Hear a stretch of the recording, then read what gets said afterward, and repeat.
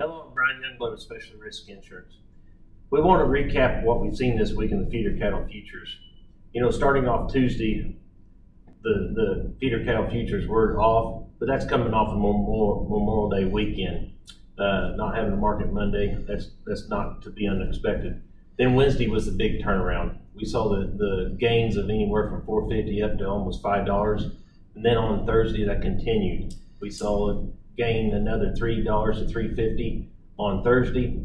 So, and then today we gained roughly another 40 to 50 cents on certain months there.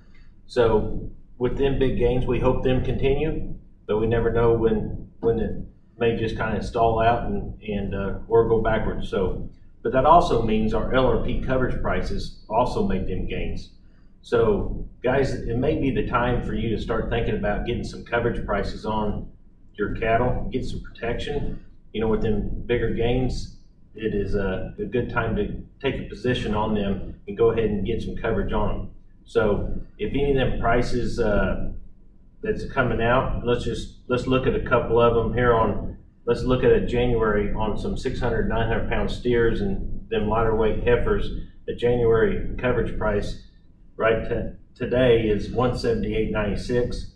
And then on out to the March is $179.80. So we're getting back up there to some pretty good coverage prices.